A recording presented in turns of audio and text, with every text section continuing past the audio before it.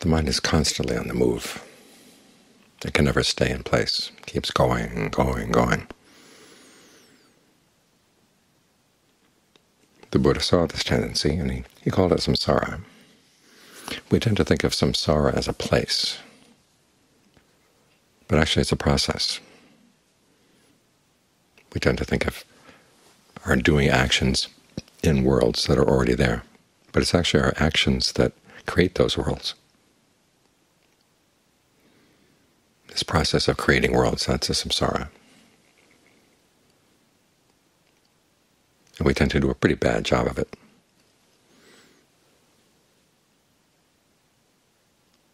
And one of the reasons the Buddha has this practice is so we can get better at it, because his image for the practice is also a movement. It's a path. It's going someplace.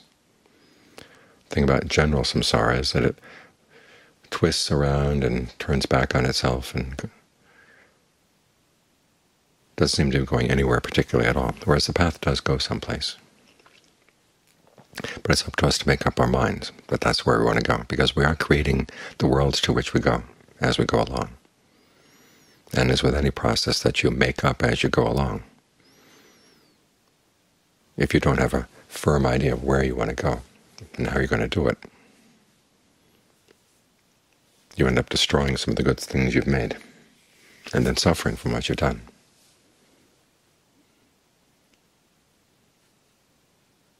So like that old phrase, if you don't like the news, go out and make some of your own. Well, if you don't like the past karma or the results of your past karma, we'll try to make some good karma right now. Even the meditation is a kind of karma. Sometimes you hear that meditation is a matter of being rather than doing. But what we are is also a result of what we're doing. And then as you meditate, there's directed thought, evaluation. These are all activities. If you don't see them as activities, you're not going to be able to get beyond them. But first you have to use them. Look at what you're doing right now. That's what the directed thought and evaluation are for. As you focus on the breath, how are you breathing? Breath is one of the fabrications that goes into a state of concentration. And then there's the way you're talking to yourself about it. In the Buddhist terms, directed thought and evaluation. You think about the structure of a sentence. You pick a topic and then you comment on it. And so the topic here, of course, is the breath, and your comments are, is it going well or is it not going well? If it's not going well, what can you do to make it better? Keep nudging it in that direction. Then you can look at how you picture the breath to yourself in your mind. That's another kind of fabrication called perception. And look at the feelings that result. Are they feelings you like? If not, go back and look at the way you breathe, look at your directed thought and evaluation, look at your perceptions. You circle around here. This is why the meditation does sometimes feel like you're not doing anything or going anywhere. You're just circling around. Well, you're circling around in a good place, and you're learning to get to know it better and better and better. John Lee's image is of a path that you go over again and again and again. Because you're used to it, you begin to notice the tiny changes that have happened. The plants that are there today that weren't there yesterday, or the ones that were there and are not there now. Animals that might be there. Just as long as you don't get complacent.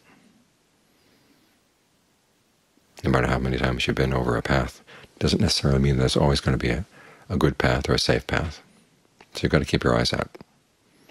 But still, here with the breath, it's all pretty harmless. The only things that may come up that might distract you are visions, but you have to tell yourself you're not here for the visions. Whatever it is, wish it goodwill, let it go. Your business is with the breath. You've got to learn how to get your mind centered here and spinning around this one thing. An image that one Thayajan uses that as you spin around it's like a generator. It sits in one place, but it spins and it creates a lot of energy. We're talking today about the force field that develops around an electric current as it goes through a wire. When the breath moves entirely throughout the body, there is a kind of a force field. You're fully inhabiting the body.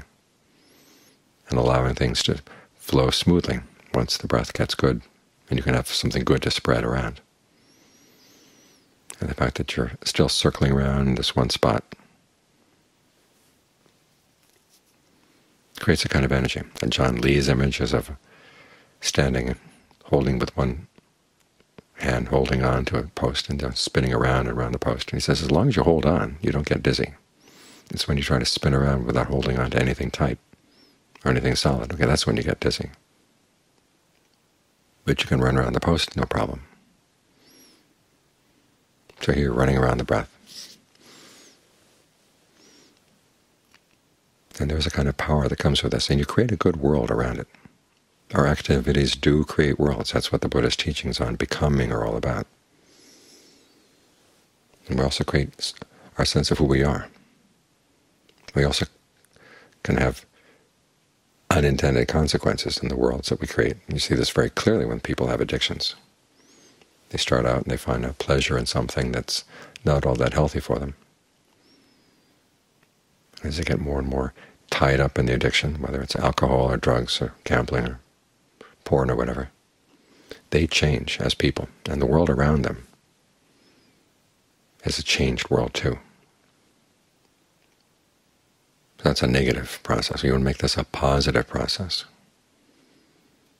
where you become more alert, more mindful, more sensitive to what's going on inside, and more sensitive to the results of your actions. And that creates a new world, and it creates a new you. We're not here necessarily for the new you, but we are here to learn the knowledge that comes when we do things skillfully.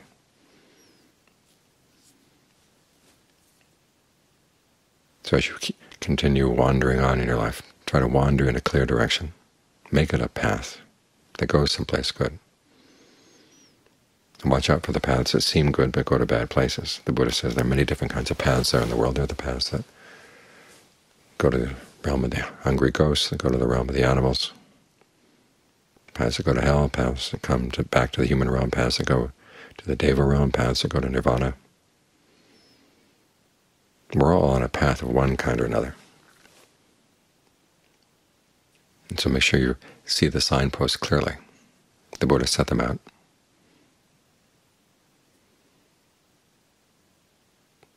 And focus again and again on your actions, because it's the actions that create the path, the actions that create the world through which you move. That's the samsara. This is why when he started out his teachings to Rahula, he focused on actions first. He didn't say, well, the world is impermanent, just learn how to accept things as they are. He said, your actions are what shape the world. So be very careful about what you intend to shape. And then watch yourself as you're doing it, and then look at the actual results. And if you see any unintended bad consequences, okay, you've got to go back to the drawing board, figure out what you did wrong, consult with people you trust.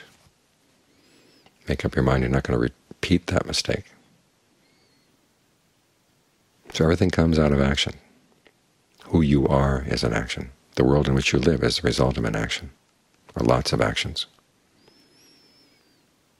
So wherever you go, your emphasis, your focus should always be on what am I doing right now?